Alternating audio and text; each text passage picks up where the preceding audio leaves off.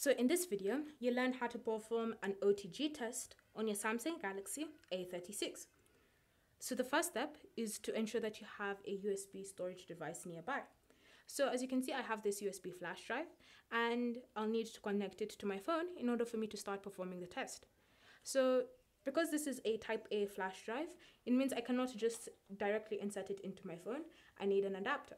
However, if you do have a type C adapter that you can just insert into your phone, then just go ahead and do so. So again, with the older flash drives, grab your adapter, type C to type A as usual, and then just insert the flash drive into the adapter like that. And then once inserted, connect the adapter to your phone so that the connection should look something like that.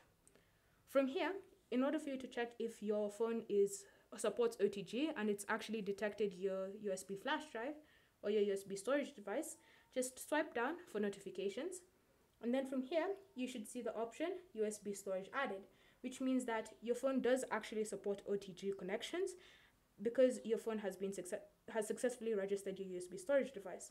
So you can tap on this drop down arrow and select open to view the files on it, or you can open the files app on your device, look for your USB storage device listed under the storage section and tap on it to view any files that you currently have on your USB storage device. You can go a step further by transferring files from your phone to your storage device or from your storage device to your phone. Then when you're ready, you can just eject or unmount your USB flash drive from your phone. And so that's how you can perform an OTG test support on your Samsung Galaxy A36. Thank you for watching.